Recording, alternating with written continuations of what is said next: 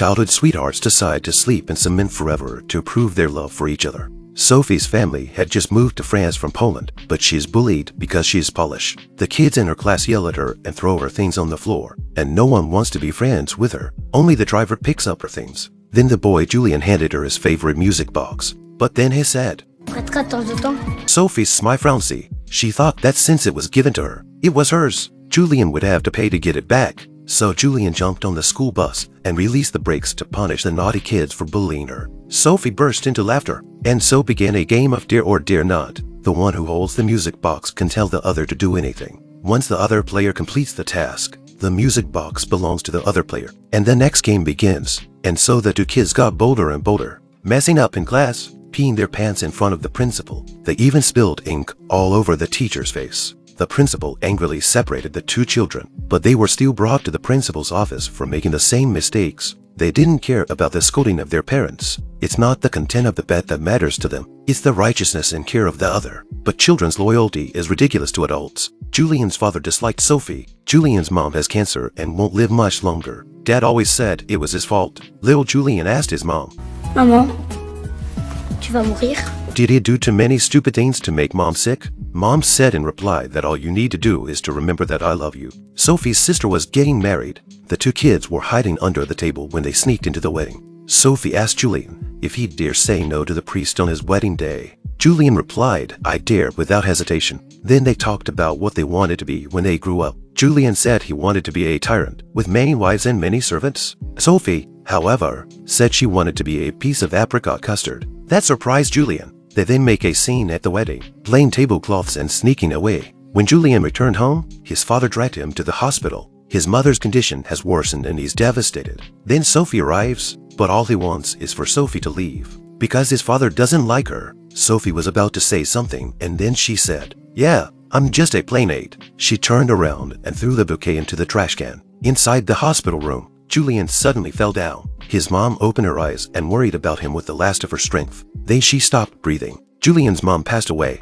His father thinks he killed her. All Julien could do was cry and argue at his mom's funeral. Everyone looked sad. Only Sophie sang the Song of the Roses in a bright dress and a beautiful wreath. A child's world is always so simple. She just wanted to make her friends happy. Julien looked at her and smiled. His father, despite his dislike for Sophie, realized that only Sophie could make his son happy. So he called Sophie's sister and asked her to stay at his house. That night, the two kids shared a bed. Julien offered to let them sleep at Sophie's tomorrow, but Sophie immediately refused and made Julien promise never to come to her house. She seemed to be hiding something. Julien doesn't understand but agrees. This girl is wearing her bra on the outside of her shirt to take the test. People around her looked at her like she was stupid, but the girl was very relaxed. In fact, it's a bet between her and the boy. Ever since Julien handed Sophie a music box when she was bullied by her classmates 10 years ago, the two of them have been playing a game of dare or dare not, and it never stops. The game has become more and more daring since they were kids. Julien was flirting with another girl during Sophie's exam.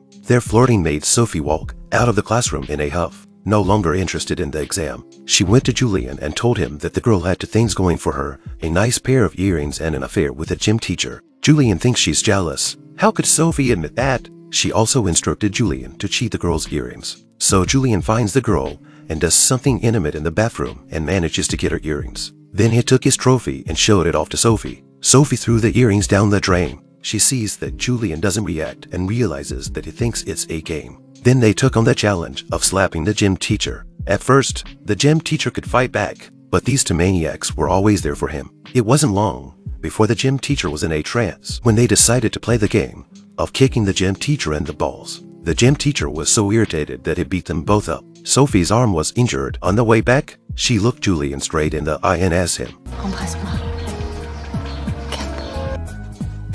Then she jumped on top of the car. Of course Julien would dare, and they kissed. Amidst the curses of the drivers and the honking of the cars, they ran away and left. Hand in hand, Sophie asked him if he dared to love her. Without hesitation, Julien answered, I dare. This made Sophie think that Julien only considered loving her as a game. She ran away in despair. It seems they dare to do anything but admit they love each other. Julien and his father had a heated argument. It turns out he hasn't spoken to his father in 10 years because of Sophie's words. His father asked Julien to choose between him and Sophie. Julien picks up the music box his father threw away and goes to Sophie's house to show her his love. He wants to leave with her to escape his father's control. But Sophie, with her low self-esteem, is afraid to say yes. Julien leaves, leaving the music box behind. Sophie was devastated. She thought long and hard about it and didn't want to lose her love. So she took the music box and went to Julien to confess her love. But Julien is disheartened by Sophie's previous rejection. He decided to follow his father's advice and prepare for the exams.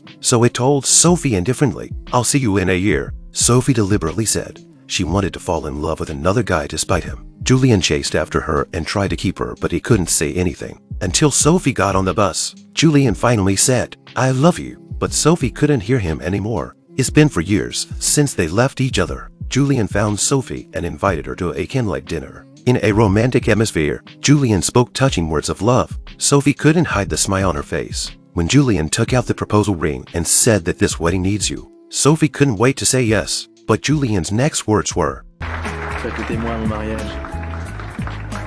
Sophie's smile disappeared. He said, "Do you remember the day you said, 'I never dare hurt you'? Now I'm telling you I dare." His wedding was on schedule. Sophie came uninvited. When Julien took his wedding vows, Sophie threw a music box at him and asked him to say no, as he had said at his sister's wedding, but Julien said yes anyway. And then Sophie objected. His wedding was ruined. His father cut off his relationship with Julien. Julien was overcome with mixed emotions. He took Sophie to the railroad tracks and blindfolded her. "The train is coming fast." The boy takes the girl he loves to the tracks and blindfolds her. The train is coming and he doesn't care. The girl thought it was a prank, but her heart broke when she heard the train whistle coming closer and closer, and he still didn't react. Just a second before the train was due to arrive, Sophie jumped off the tracks and passed the speeding train. This made her more disappointed in Julien than ever before. Holding back her tears, she said the next bet, "I will never see you again for 10 years. Then she turned around and left. 10 years have passed. Julien had married and had children, but he never forgot Sophie.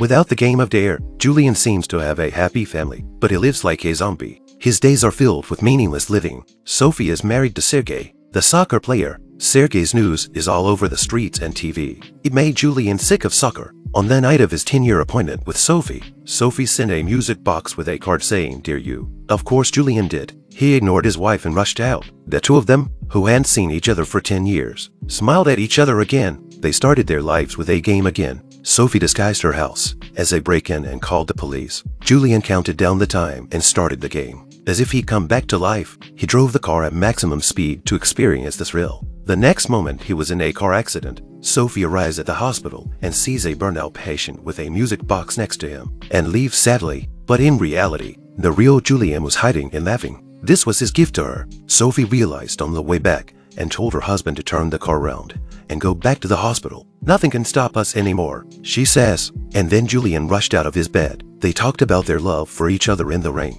The experience of being separated by death gives them the courage to admit their love for each other. Julien's wife tries to win him back with his children and family. Sophie's husband ran up and punched Julien. The moment he fell, it was as if he were a child, a teenager and an adult. In the end, he shattered everything and broke through his confinement to be with Sophie. Then the two of them went to a construction site and said, "This time, we'll never be apart again." Concrete poured down on them, and they're not afraid of it. They embraced and kissed each other in such a way as to complete eternity. The movie ends with a pair of mischievous old people playing Sophie and Julien's childhood game on a music box. It's all so beautiful that it seems like a dream. Love Me If You Dare is a movie released in 2003. Some people think it's romantic, others think it's the love of two lunatics. As childhood friends, they already knew about each other's love, but didn't dare to admit it and chose to test it in a crazy way. In the end, they hurt themselves and the people around them. I don't think you should wait. I think you should speak now.